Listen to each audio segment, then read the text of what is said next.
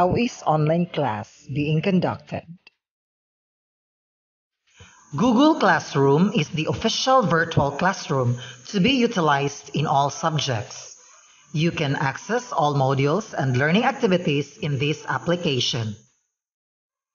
You must have an email address in gmail.com to log in the virtual classroom. You may either use browser or downloaded application.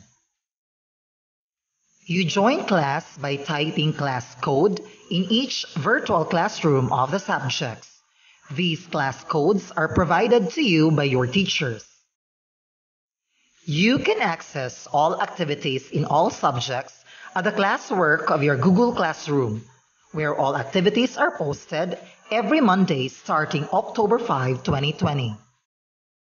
You may download or screenshot documents for you to read and answer. You are not required to print all documents. All your answers will be written in a clean sheet of paper. Submission of your answers will be on or before the next topic is posted. You will compile and keep your answer sheets in a long folder. These will be collected at the end of the quarter. Thus, you will only need to take a clear photo of your answer sheets and send to your teachers through Facebook Messenger or email address. There is a uniform format of the answer sheet in all the subjects as shown.